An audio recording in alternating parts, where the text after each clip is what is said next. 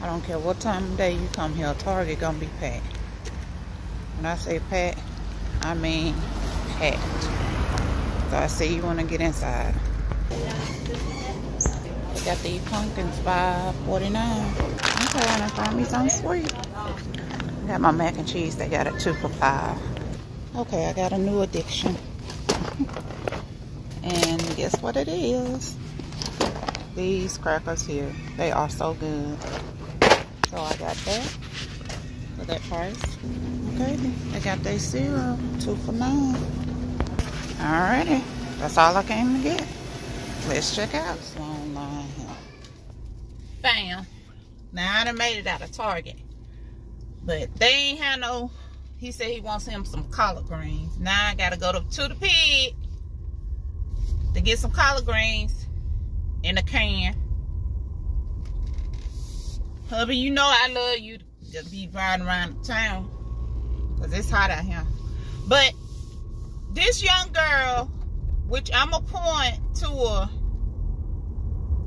in the, y'all, the 2 little black girls that was in front of me when I was in line. Why them children ain't got no clothes on? Do y'all see what them children had on? Them children didn't have no clothes on. None. Why would you come out looking like that? Those are like underwears. One girl had on underwear, me in boxers. Really? When we start doing that? And one of the boys who had walked past looked at him and shook his head. I mean, have some respect for yourself. I wish my child would. Because I'll be going upside her head. I don't care how old she is. You have to have respect for yourself. They're not going to have no respect for you because look at what you're wearing. That's why I don't understand this generation today is out of control. Why in the world? I wish my mama seen me in something like that. My mama would beat it off of me. You hear me? I wouldn't even make it out the door.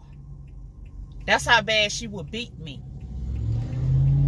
But I just don't understand this generation now. I really and truly, when I seen them, I'm like, oh my God. Really? That's what we doing now. Then wonder why the guys be calling them B's and H's. Maybe because you come outside with no clothes on. That could have something to do with it. But I don't know, fam. I don't know. This is a totally different generation I don't understand. I ain't never seen before in my life.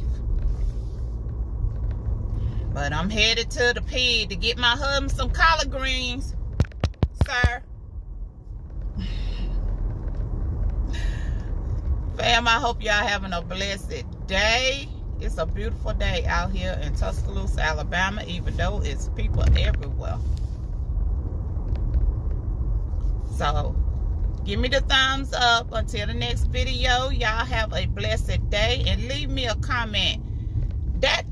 Have y'all seen a generation like this before? Because I haven't. And I know in my mama days, it wasn't like this. To come outside with no clothes on. Really?